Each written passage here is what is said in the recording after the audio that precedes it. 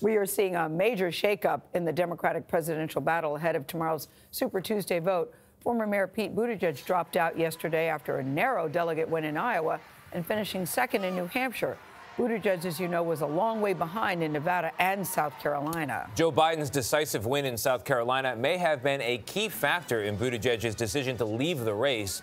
The former vice president sees himself as the only candidate who can beat Bernie Sanders. Buttigieg suggested he ended his campaign to try to stop Sanders from running away with the delegate lead. As Dean Reynolds reports, his withdrawal was almost as unexpected as his campaign itself. I told Pete to run because I knew there were other kids sitting out there in this country who needed to believe in themselves, too. An emotional Chasten Buttigieg introduced his husband at a final rally in South Bend, Indiana, where the campaign started over 10 months ago. I am a proud son of South Bend, Indiana, and I am running for President of the United States.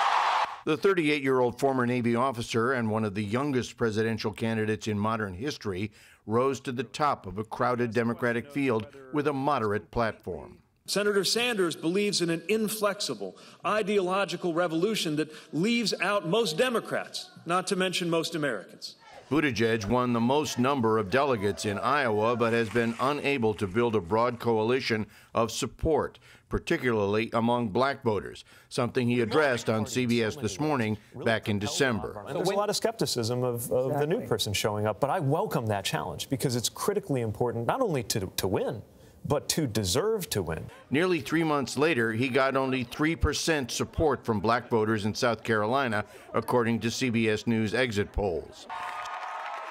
Supporters were shocked by the news of his withdrawal, but say he'll be remembered for breaking barriers.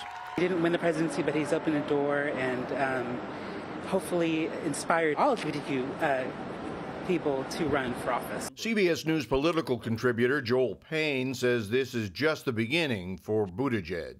He is, if you just look generationally, the candidate best positioned over the next decade plus to be a big player within the Democratic Party.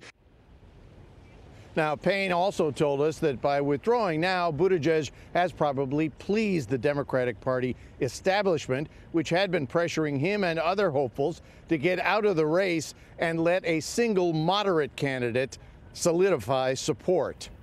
Anthony? Dean, thank you.